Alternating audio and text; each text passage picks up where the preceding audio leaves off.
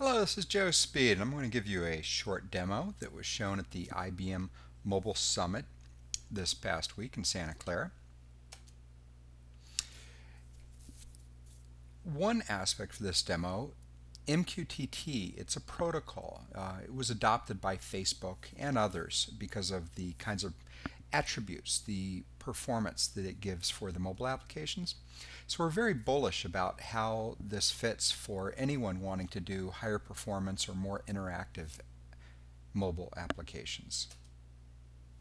And the way it fits with our WorkLight product is actually as a PhoneGap plugin that exposes a trivially simple JavaScript API and a set of JavaScript widgets that you can then use to develop your hybrid applications. This demo you're going to see uses the new IBM messaging appliance. There's a preview of that at the Information on Demand conference last month. And it's very focused around Internet of Things and mobile applications. Things where you're trying to do internet scale, so millions of messages, millions of users, millions of devices, these kinds of scenarios.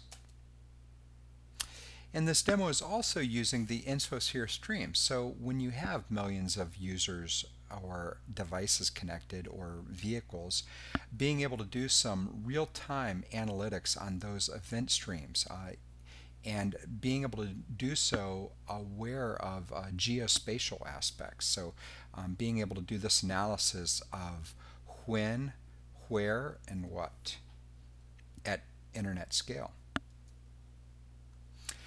So the demo you're going to see, we've got vehicles connected to the IBM messaging appliance, InfoSphere streams, and the new Geospatial toolkit is subscribing to these topics. And as things are occurring, if there's an emergency situation or some other kind of event that occurs, Streams is actually going to inject new insight, new events back into the stream. And with that, let's go to the demo.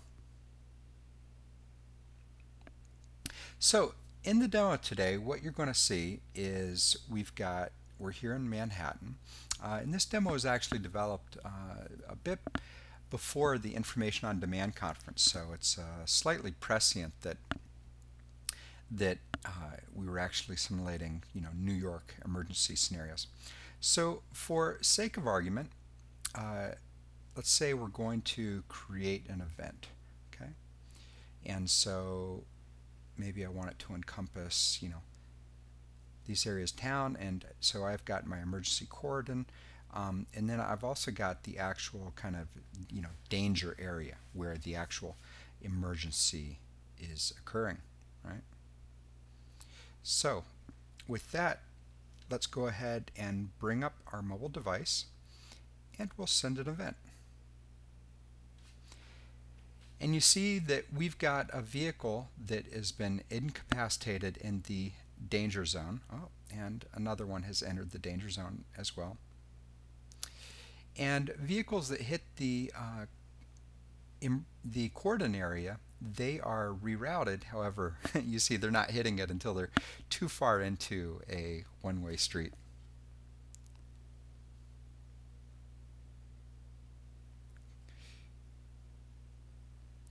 So you see our various messages here, and then our inbox. And so with this, for any of the warnings, you can see we can actually do confirmation back. So you see we have a confirmation back.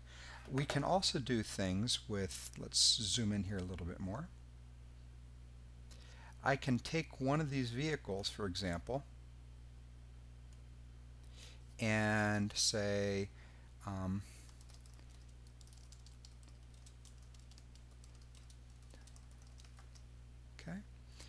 and they can send message out, right?